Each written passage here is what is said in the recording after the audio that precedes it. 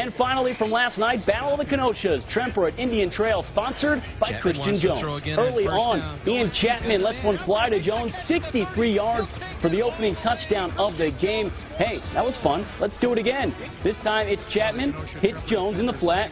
Whoop, whoop.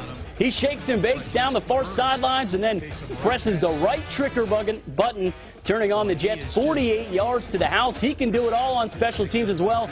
Ready for the takeoff. He hits another gear and flies up the seam, 90 yards untouched. Good night. Thanks for playing. The Hawks fly to a 42-7 win.